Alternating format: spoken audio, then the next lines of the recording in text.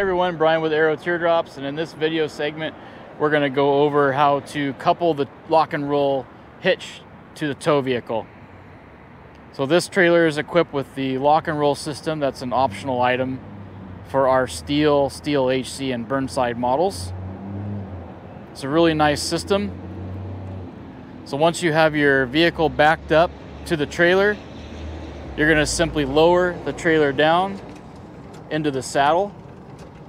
I call this piece the dog bone.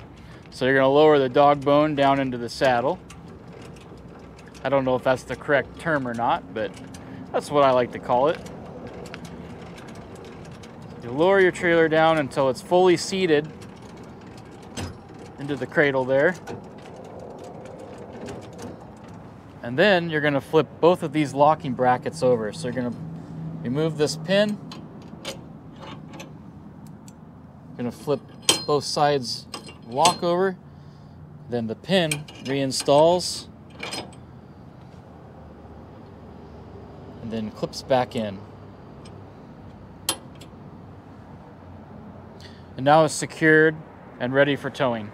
And once you have the system securely locked together, you're going to now hook your safety cables up to your tow vehicle. And what I like to do is I always like to cross these. So you have your safety cables connected, and now you're going to connect the trailer's pigtail or trailer connector to your tow vehicle. And now it's ready to hit the road. Oh, with the exception of one thing. Very important to always remember to raise your tongue jack all the way up, or in this case with the swivel jack, you're going to roll it up out of the way. Now you're ready to go.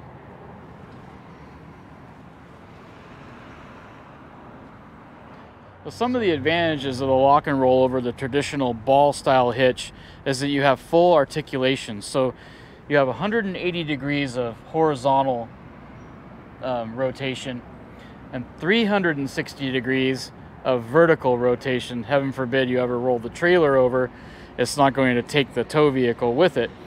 Also very nice for when you're in the back country and you're getting a lot of opposite articulation from the tow vehicle to the trailer. You've got a nice free moving system. There's no binding or anything like that. Another really nice safety feature is that this is a locking system. So once the trailer is coupled to the tow vehicle, you've got these two heavy locks that come over the dog bone here and are pinned in. It's a very secure system. So the chances of this coming uncoupled while you're towing are very rare. So it's going to remain connected to the vehicle all the time.